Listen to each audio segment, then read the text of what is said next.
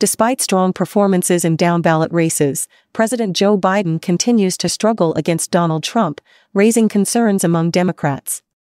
While the party's Senate incumbents and special election candidates have seen success, Biden's approval ratings remain underwater.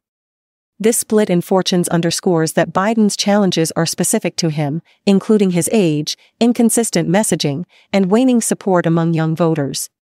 Democratic strategists note that while Biden's policies resonate locally, they fail to gain traction at the national level. The president's inability to effectively communicate his administration's successes, particularly on issues like climate change and immigration, is a growing concern.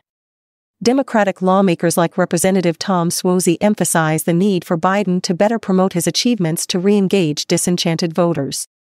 Polls indicate Biden diverging significantly from other Democrats.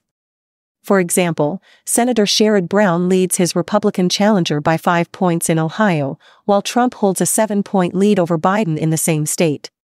Similarly, Democratic Senator Bob Casey leads his rival by 6 points in Pennsylvania, where Biden trails Trump by 2 points. Former Representative Steve Israel and other Democratic leaders highlight the disconnect between local successes and Biden's national struggles. They argue that Biden needs to ramp up his messaging efforts to close the enthusiasm gap and regain voter confidence. Biden's campaign acknowledges the challenge, stating that intensive efforts are underway to reach undecided voters. However, concerns about Biden's age and ability to lead remain prevalent. As the election approaches, Biden faces the critical task of convincing the electorate that he is the right choice for another term.